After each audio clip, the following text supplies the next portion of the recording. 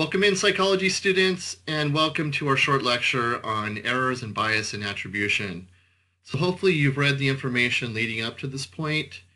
In terms of attribution, we said that there's a couple different types here. Internal, which would be more focusing on personal attributes like personality and attitudes, where the external attributions would be more situational factors. So now we're really going to build on that information and sort of examine some of the tendencies that we've discovered in people. So we go to errors and bias in attribution. And one of the most classic ones of all time is something called the fundamental attribution error. Basically what this means is that we are making internal attributions for people's behavior even when we see external influences, or those external influences could be in play. It's kind of like we're focusing more on the internal things, but are ignoring the external influences. For example, let's say that you're at Starbucks having a cup of coffee, and you notice a couple sitting across the room, and the man suddenly stands up and points his finger at the woman and starts yelling at her, and he's really upset. So a lot of us may look at that situation and go, wow, he's a really mean person. You know, he's sort of a jerk for sort of doing that to the poor lady there. But the problem is that we don't really know what happened just before that or what led up to that behavior. I mean, for example, he could have just learned that she cheated on him or something. So in other words, sometimes it's very easy for us to focus on the individual sort of aspects and to not sort of consider the situational factors which could have influenced that particular behavior. Psychologists really believe that the fundamental attribution error happens a lot because, number one, our culture really focuses on individual accomplishments. The way our country is designed and our culture is to really focus on the individual being unique and so forth. And then secondly, as humans, we often have a hard time believing that we could be influenced by situational factors. We don't want to accept that we are easily drawn into those. So we often look for individual explanations.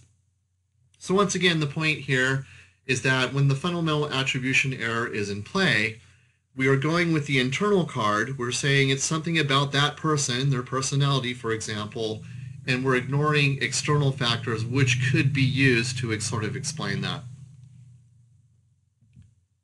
The second error we're going to look at is something called the actor-observer effect. This one's a little bit different. So here, we're more likely to make internal attributions to other people's behavior, but when it comes to ourselves, we're more likely to make external attributions. In other words, when I'm focusing on other people, I may go with the internal, but if I'm doing the same thing, I may sort of use external factors to explain the same behavior. For example, the reason that you got in a car accident last weekend is you are a bad driver. In other words, this was your fault, you were irresponsible, and that's why you got in a car accident.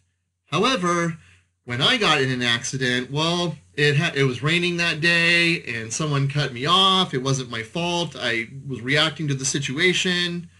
In other words, it's kind of like we're not focusing on ourselves in that particular case. We're sort of blaming it on external factors. In other words, it's almost like there's different rules for the same behavior.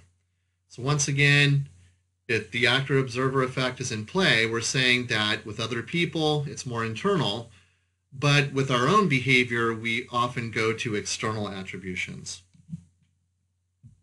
Okay, and then the last one we're going to cover is something called the self-serving bias, and how this is going to differ from the other two is that this is more inwardly focused. So in other words, we're not really looking at other people necessarily. It's more about explaining our own behavior.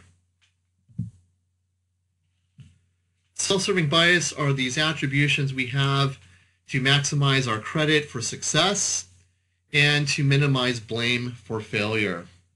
In other words, what we're saying here is that when we do something successful and great, we really pump ourselves up and we focus on that and we show that to the world. Look how great I am. However, when we fail, it's quite a different story. We try to hide that or minimize that in some way and not necessarily focus on it.